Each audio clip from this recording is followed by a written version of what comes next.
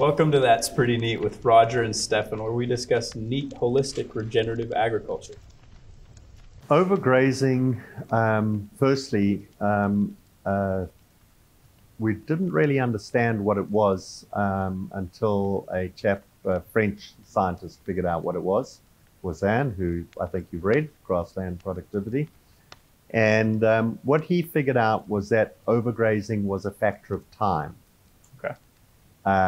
It was how much time the plant was exposed to a grazing animal. The time aspect, so in what sense do you mean time? Because usually when you think of overgrazing, at least for me personally, it was thought of as a bunch of animals, too much at one space, didn't matter how much time. So why is the time so important? Okay, so, so he came up with the factor of time, but I'm going to flesh it out a bit more, and I'm going to say overgrazing is a factor of time, not of animal numbers or species. Okay, now, if we put it as the factor, and we say it's not of animal numbers or species, so we can't blame the number of animals. Okay. And we can't blame the species. Oh, goats overgraze, or horses overgraze, or mustangs overgraze, or cows overgraze. We can't blame the species. So then what we're left with is the time part. And we say, okay, well, so what was it about time that caused overgrazing if it wasn't the numbers or the species? And what we find is that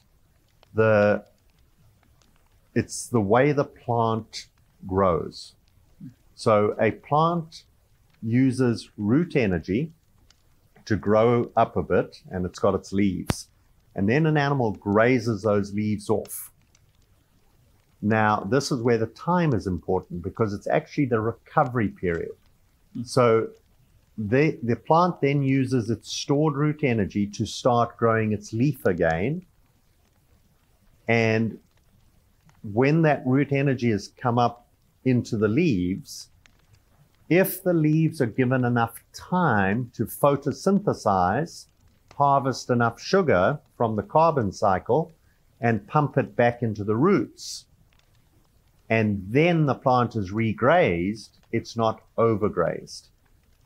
However, if the plant has just used that root energy to grow in fresh, new, lush leaves, and there hasn't been enough time for the recharge to happen, and then another animal comes and grazes it again, well, now the roots just got shorter. And so that's the beginning of overgrazing. Now, if it uses a bit more root energy and starts to grow again, and it gets grazed again, well, now it's becoming a bit more serious overgrazing. Now, let's say a third time in a summer that happens and it hasn't recharged again, and because it's still the most lush plant in the paddock, it gets grazed again. Now it's too low for the cow to reach, but it uses that last little bit of root energy and it just grows a bit more, and then a goat comes along because it's got a smaller mouth so it can reach it. And the goat grabs that grass, which now has a tiny little weak root, and it pulls it out of the ground. Because the root isn't there to anchor it anymore, and it pulls it out the ground. Then we say that grass plant died from overgrazing. Now, was it the cow's fault who grazed it 3 times, or the goat's fault who grazed it only once? So that's why you can't blame the species. You also can't blame the numbers because it only took one animal to do it.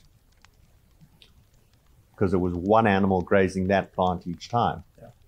Now, the thing about overgrazing is there are some grass pastures that have been overgrazed for about 800 years that I've been able to research. Wow.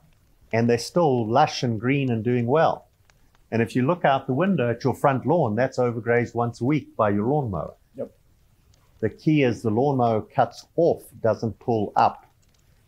So a grass plant can stay alive, overgrazed for centuries. But it's only when it gets pulled out of the ground that it dies from overgrazing. So that is bad.